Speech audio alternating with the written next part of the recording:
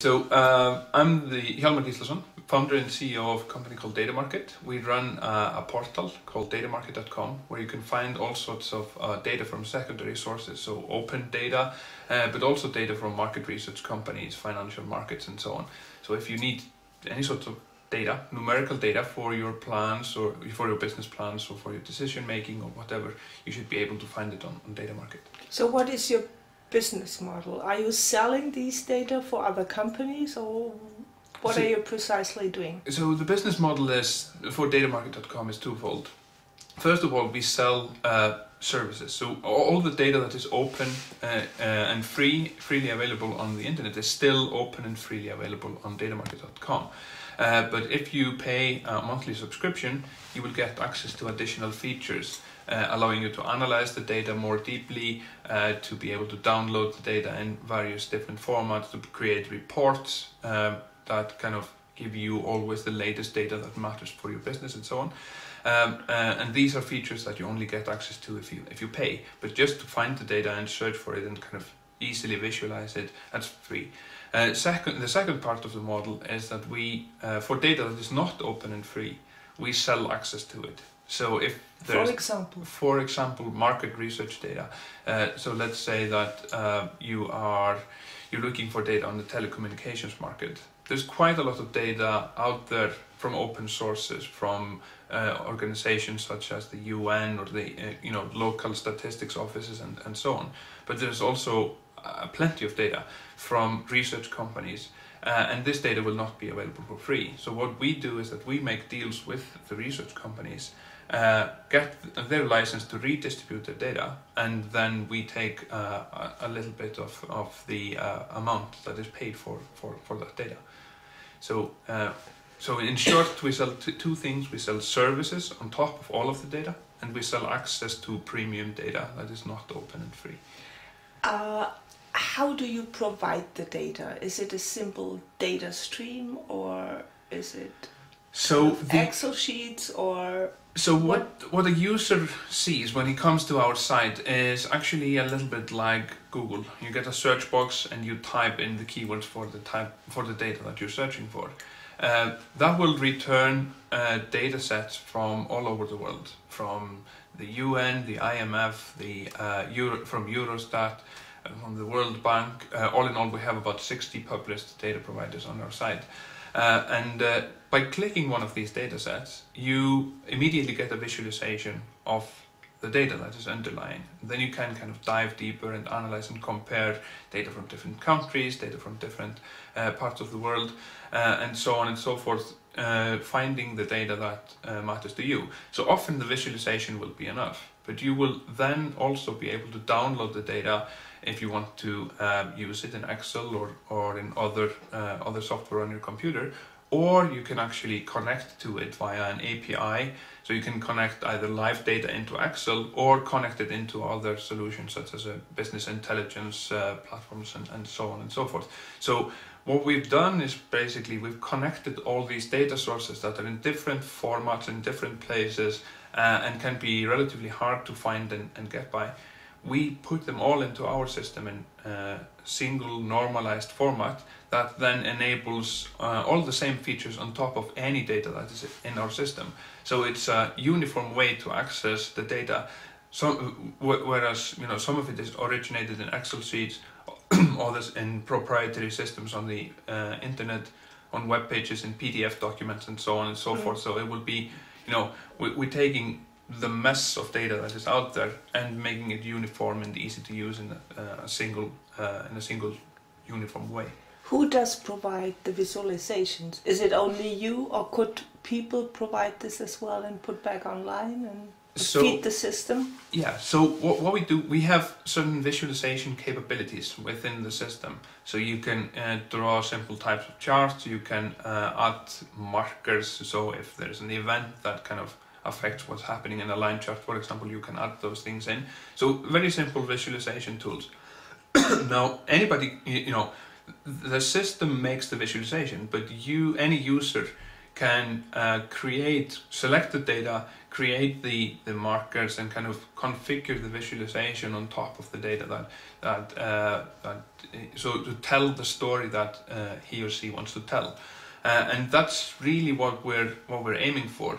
We've gathered all this data. It's an enormous amount of data. All in all, we have about 125 million time series of all sorts of data in there, and we haven't kind of custom made visualizations of every single combination of them. It's something that you can do as a user, and what we want to give people is a tool where they can not only find the data, but they can also gain some insight and tell others the stories that they have actually found in the data. So be that something about, again, the telecommunications market, or about where HIV is heading in the world, or something like that.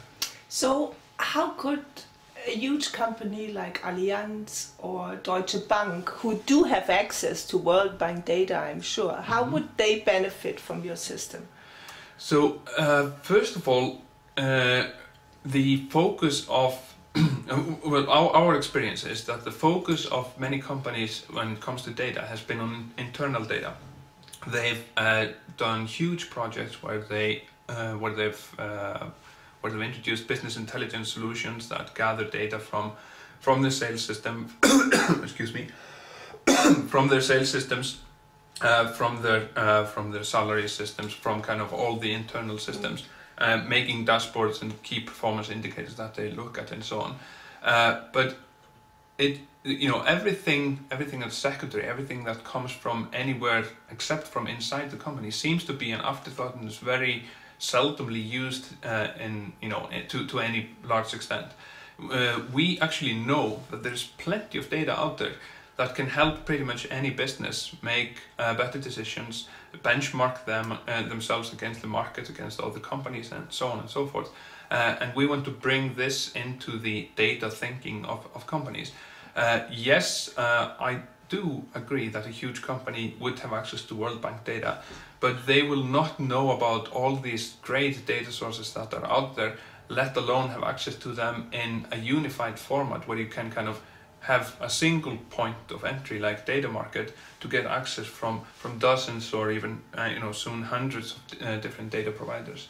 But wouldn't this mean for them, I mean, if you look at Allianz or if you look at these huge companies, they already struggle to get their own internal data, which is distributed all over the world in probably 25 different databases from the system.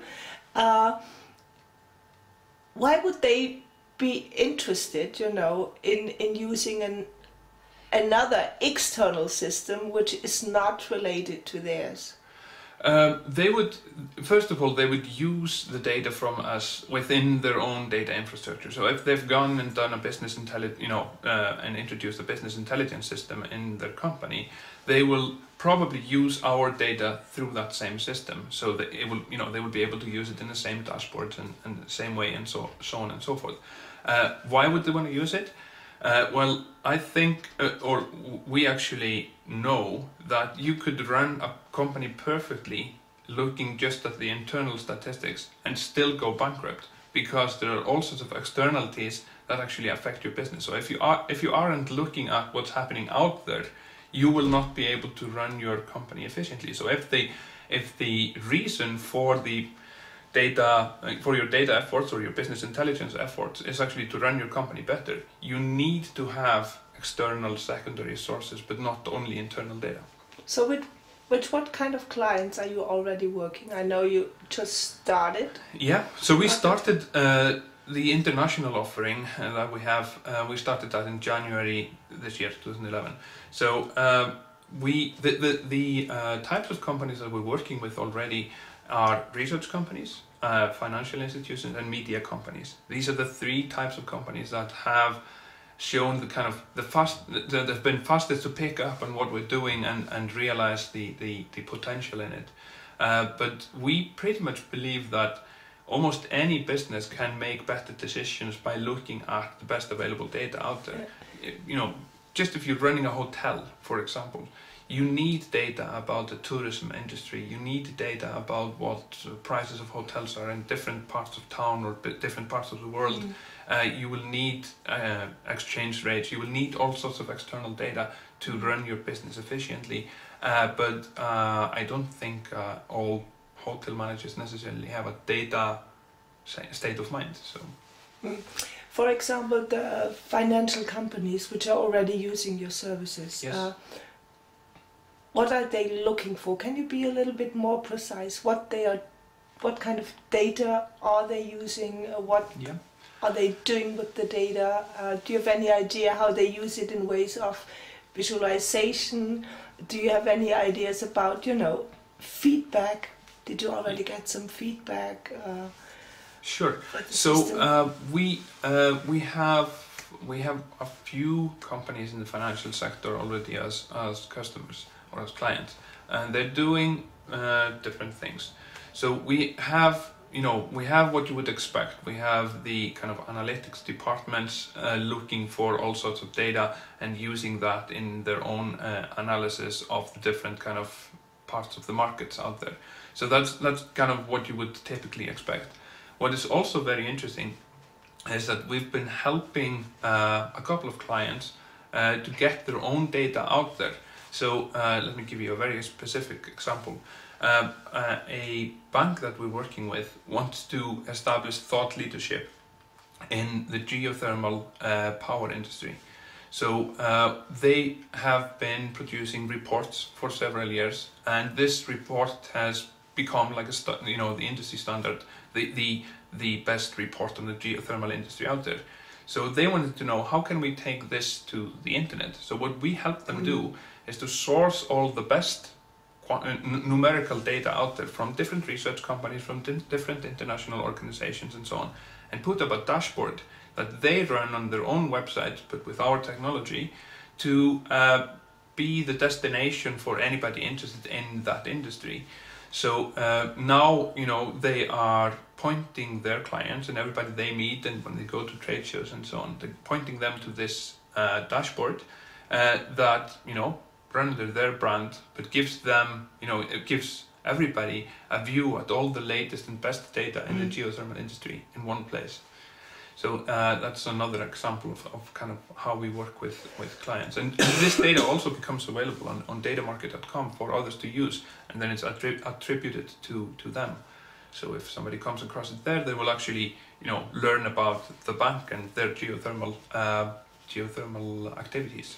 So what are you saying is basically that commercial companies like banks make their data available on your platform and they sell it? Is this right? Or in this case, they're giving it away.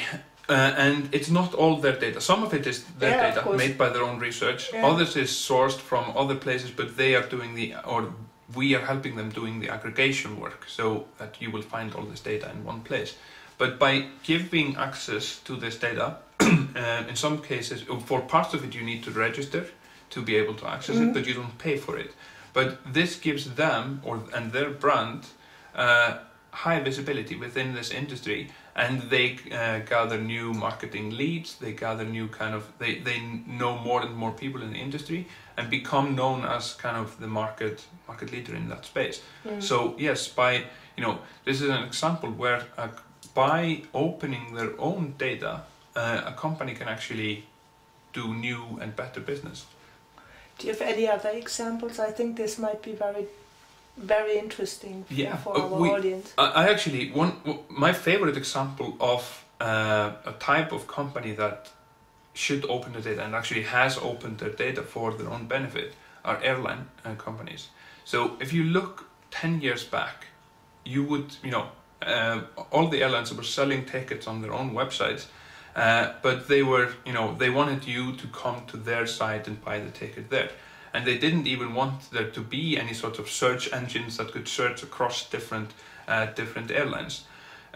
Nowadays, every single airline, every airline that kind of really knows what they're doing, exposes their data in the best possible format for search engines to crawl it and so on, because now people go to sites like Kayak and Dohop and Photo and others to search in a single place, and then it's really important for the airline to be a part of that search result and to have the best available information for the user of that search engine on there, because it actually drives traffic to your site.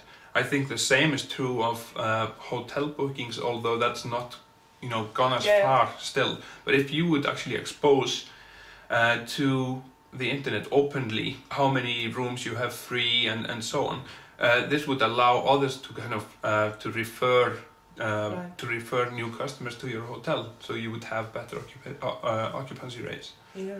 So the last thing actually would be, what can people expect from you at Petersberg?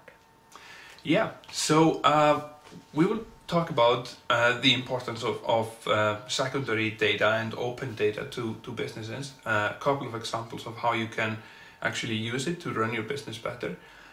We will probably touch upon visualizations and how that plays a role in helping people not only find but also understand the data, and kind of how this whole data state of mind applies to the world of open data and the data that that doesn't originate within the company but comes from elsewhere and can help you run your business better.